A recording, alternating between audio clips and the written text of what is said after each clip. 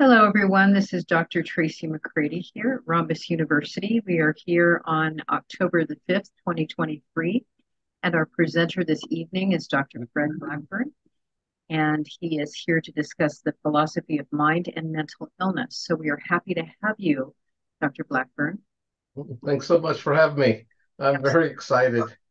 Um, I've been a college professor for over 30 years, primarily at San Diego Christian College.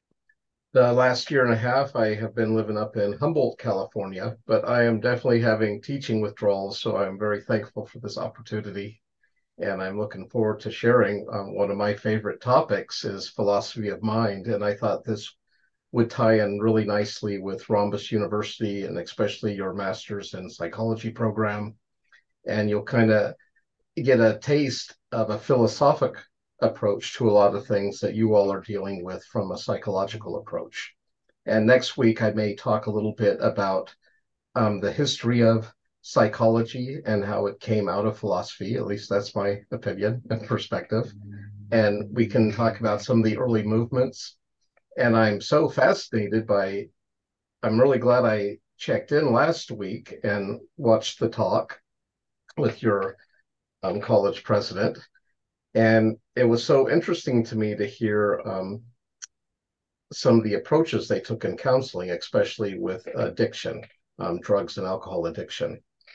And what was the name of the therapy he was using? Was it called coaching therapy or interview therapy?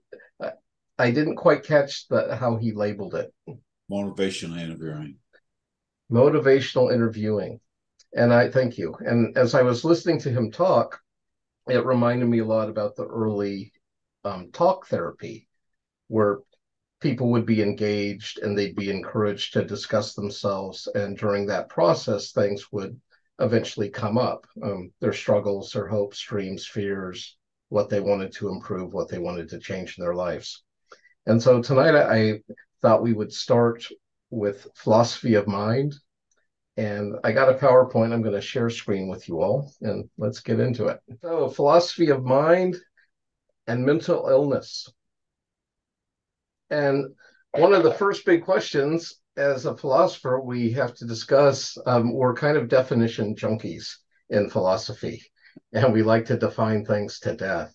And so the first thing we have to do is define what is mind.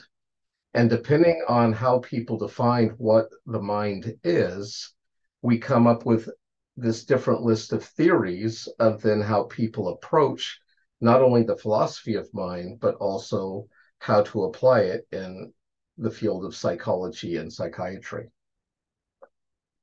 Anyone want to give a shot at defining what mind is for me? What is mind? I Yes. Well, think mind is cognitive components um, and being able to articulate those components. would you be able to have a mind even if you couldn't articulate? Yes. Good. Okay, good. Anyone else want to give it a shot? Receiving and processing information. Okay. But a computer does that. It's true.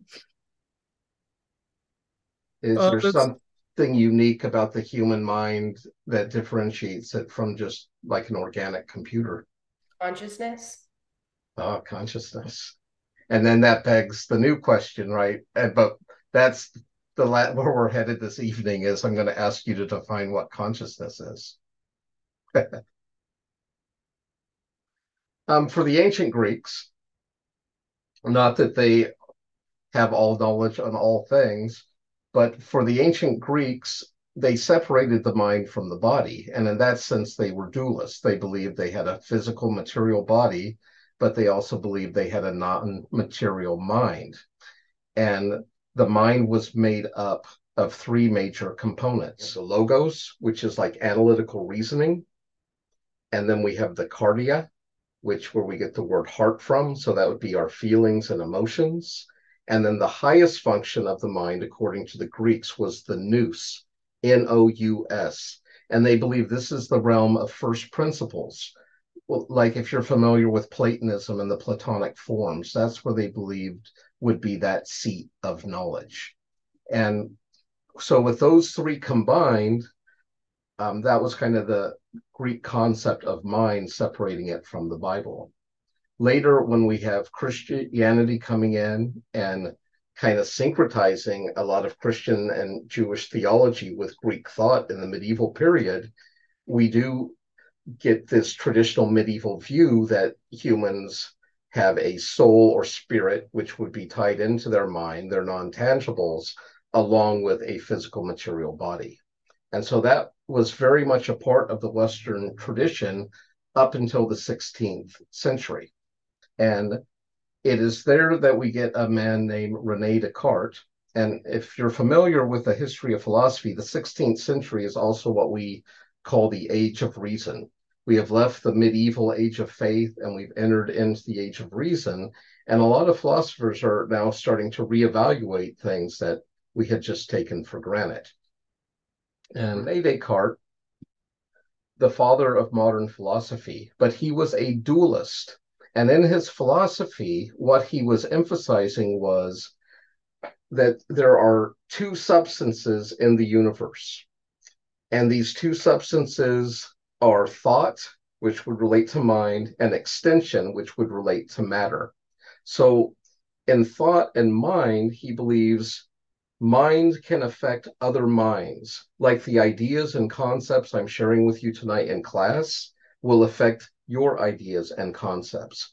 But for me to physically affect you, I would have to physically touch you or use another physical object to interact with your physicality. And the same way, I could think bad thoughts about you all day, but it's not going to cause you physical harm. And so in the mental, in thought and extension, Descartes runs into a problem with what's called Cartesian dualism, because he says mind can only affect mind and matter can only affect matter. But he also shared the belief that human beings were made up of mind and matter. And so the $20 million question becomes, how am I able to use my mind to move this matter? I mean, I can think at this mug all day long, and I cannot even move it a millimeter, even though I have a pretty powerful mind. But if I get a thought in my head that I'm thirsty, that thought, the way Descartes described it, he said, the animal spirits in the pineal gland are agitated with the thought I have that I'm thirsty, and those animal spirits vibrate in the pineal gland, which affects the animal spirits in the blood, which will travel down my arm and grab my coffee mug, bring it to my lips, which will then, the animal spirits will vibrate up my arm to outside my pineal gland, which will let me know I've taken my sip, and then it will tell me to put my coffee mug back down.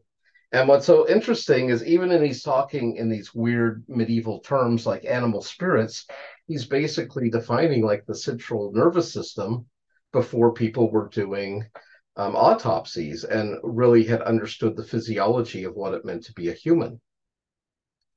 The problem is, even if that is true and that's what's happening, it's not like we can put a camera into the pineal gland of the brain and look at what's happening, because what's happening is not a physical material thing. It can't be physically, thoughts are not physical material objects. And so I really don't believe Descartes solved the mind-body problem. And it leaves us with this question of, why am I able to move this physical body, but I can't move other bodies external to this one? Any questions or comments on that? No? Okay. So he's the one that sets us off with this dualism. Later, we're going to get into monism and monist. There's two major types of monists. There's spiritualist and materialist. Then we will talk into behaviorism, which is kind of applied materialism to psychology. And then we're going to talk about epiphenomenalism. And there's a good $20 word for you.